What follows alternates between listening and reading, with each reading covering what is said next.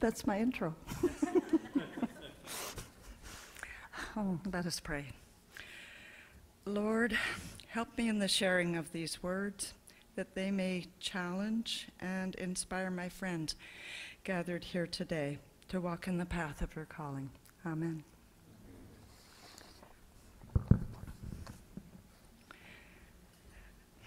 When Martha asked me to speak for this series, immediately 3 people came to mind. Mother Teresa, for her absolute dedication, the Dalai Lama, for his ability to approach life with joyfulness, and Archbishop Desmond Tutu, for his all-inclusive love and teaching on forgiveness. I went home to reflect on the decision, and in the end, I chose the Anglican.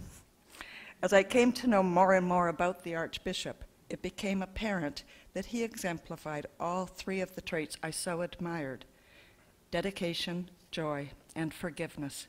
What came through again and again was his deep, deep love of humanity and his message that as a Christian, it is a requirement to forgive. In her service at the 8 o'clock service recently, Reverend Marion made reference to Desmond Tutu and the path to forgiveness that he taught. After the service, I shared with her that I would be preaching on the Archbishop, and she said she'd heard him speak and that he was most inspiring. And she began to demonstrate. He started his speech with, "God loves the white people. God loves the black people. God loves yellow. God loves red people. God loves people of all color. God loves the gays. God loves the lesbians. God loves the tall, the short, the skinny, the fat. God loves people with big noses," says the bishop with his very big nose. God loves all people of all faiths. God loves all people. And we too are called to love all of humanity. God is all-inclusive. The South Africa that Desmond Tutu grew up in was far from it. He was born on October 7th, 1931, to a poor family. His father was a teacher and his mother was a domestic worker. To imagine the courage and the fearlessness shown by Tutu, we need to understand the world of apartheid that he lived in and its impact on the non-white citizens of South Africa. Apartheid is an Afrikaans word meaning apartness.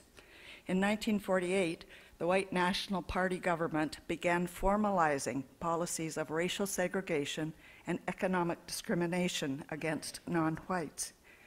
There were 148 apartheid laws that were passed. Significantly, non-whites had to carry ID permits at all times, obey strict curfews, public facilities and services were separated, marriages between white and non-white were banned.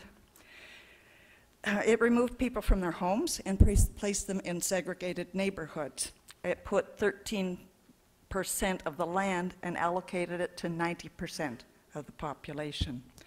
There was a separate system of education for non-whites, which was grossly underfunded and minimized the opportunity for academic achievement.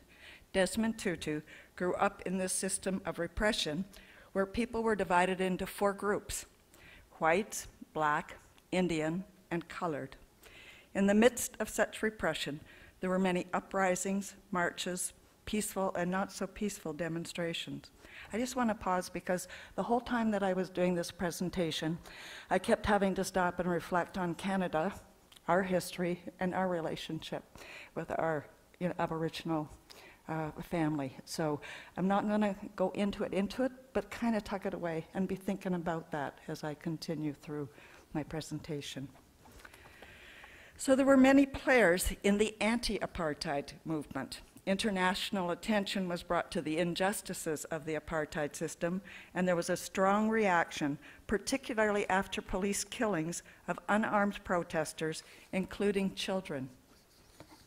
They were removed from the Commonwealth. The UN recommended trade sanctions. They were suspended from the Olympics and then later expelled. There were anti-apartheid leaders within the country and a lot of support from without. Desmond Tutu was one of many players within the country who fought against apartheid.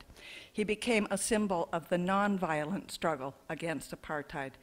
He was respected greatly and became the first black bishop of Johannesburg, the first black Archbishop of Cape Town in 1986, and the same year he became the first black president of the All-African Conference of Churches. These positions brought about many speaking engagements, and he was always very clear in his statement that apartheid was evil.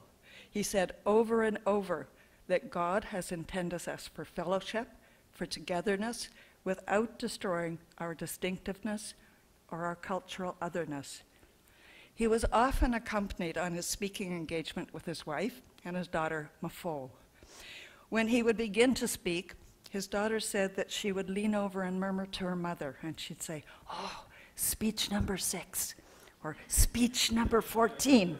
And the bishop was unapologetic because he said, he was repetitive, true enough, because he had one fundamental message: the importance of community and respect for others. But I have to admit, when I read sort of what Mafo had murmured to her mother, that I sort of stopped and I thought, yes, I can just imagine when Jesus was speaking and the disciples are standing on the side and they're saying, yes, parable number 3. Because I'm sure he had to, over and over again, the words that he had to share were important for everybody to hear. Tutu believed in dialogue. He spoke at Afrikaans university campuses and many mainly Afrikaans organizations and groups. The Afrikaans are the white guys, just in case you were wondering, we're not sure. Many of the black community felt it was a waste of time talking to whites. He disagreed because he believed it was essential to give a clear statement of his position and beliefs. He would strongly state, "My passionate opposition to the evil and pernicious policy of apartheid has nothing to do with a political or any other ideology. It has everything to do with my faith as a Christian and my understanding of the imperative of the gospel of Jesus Christ. An authentic Christian spirituality is utterly subversive to any system that would treat a man or a woman as anything less than a child of God." There had been many decades of protest and violence. Much blood was shed.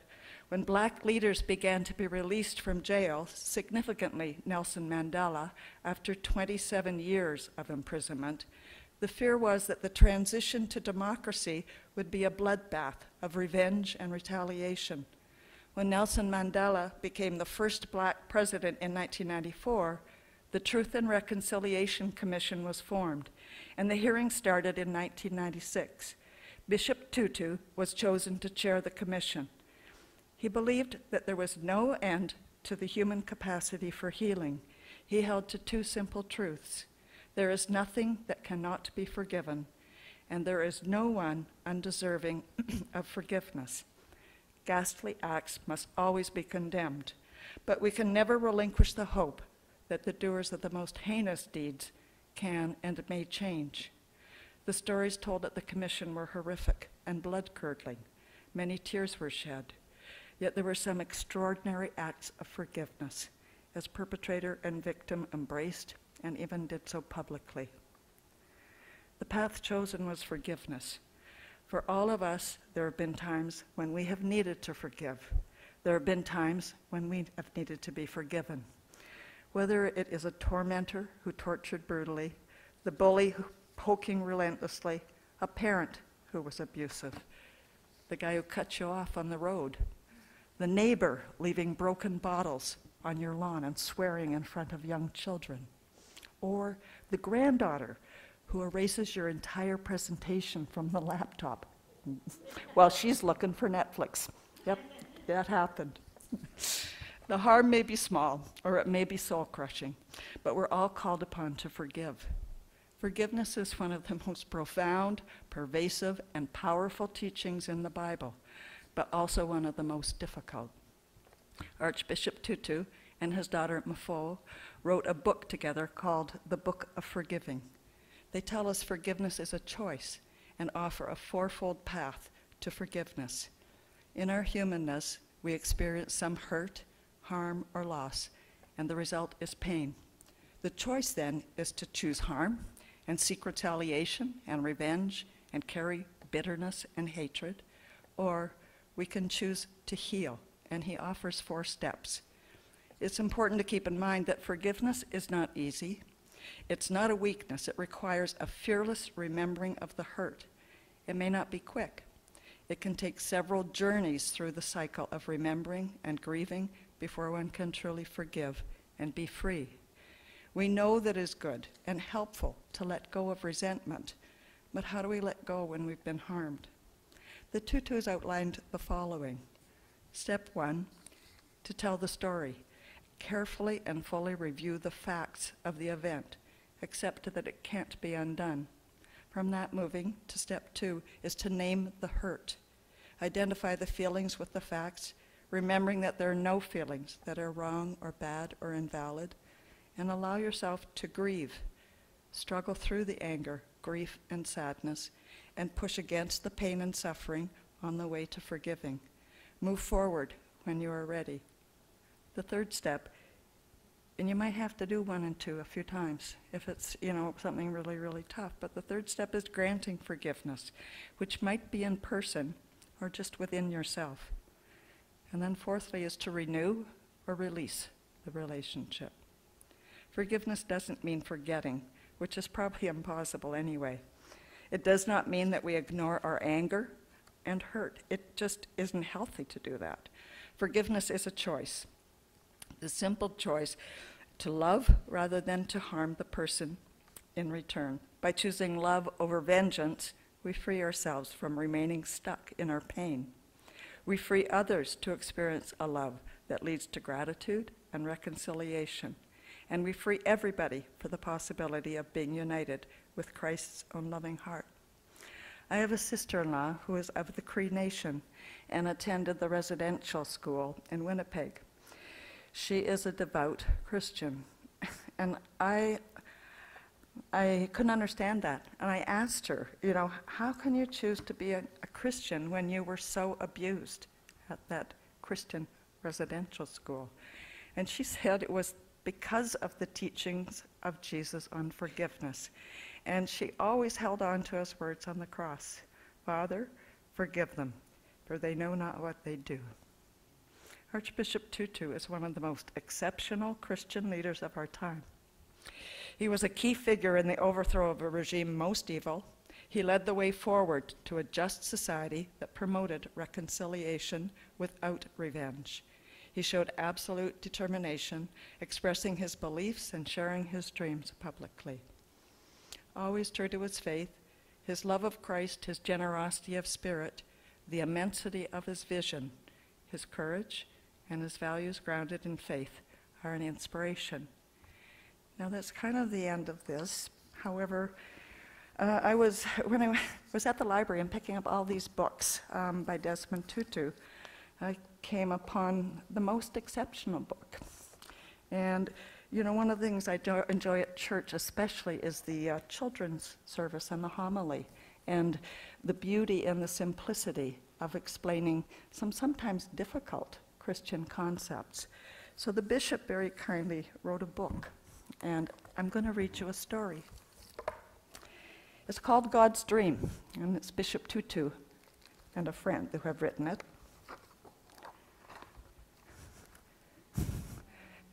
Dear child of God, what do you dream about in your loveliest of dreams? Do you dream about flying high or rainbows reaching across the sky? Do you dream about being free to do what your heart desires, or about being treated like a full person no matter how young you are? Do you know what God dreams about? If you close your eyes and look with your heart, I am sure, dear child, that you will find out. God dreams about people sharing. God dreams about people caring. God dreams that we reach out and hold one another's hands and play one another's games and laugh with one another's hearts. But God does not force us to be friends or to love one another. Dear child of God, it does happen that we get angry and hurt one another. Soon we start to feel sad and so very alone. Sometimes we cry and God cries with us. But when we say we're sorry and forgive one another, we wipe away our tears and God's tears too. Each of us carries a piece of God's heart within us, and when we love one another, the pieces of God's heart are made whole. God dreams that every one of us will see that we are all brothers and sisters, yes, even you and me, even if we have different mummies and daddies or live in different faraway lands. Even if we speak different languages or have different ways of talking to God, even if we have different eyes or different skin, even if you are taller and I am smaller, even if your nose is little and mine is large. Dear child of God, do you know how to make God's dream come true? It is really quite easy. As easy as sharing, loving, caring, as easy as holding, playing, laughing, as easy as knowing we are family because we are all God's children. Will you help God's dream come true? Let me tell you a secret. God smiles like a rainbow when you do. Thank you, Bishop Tutu. Amen.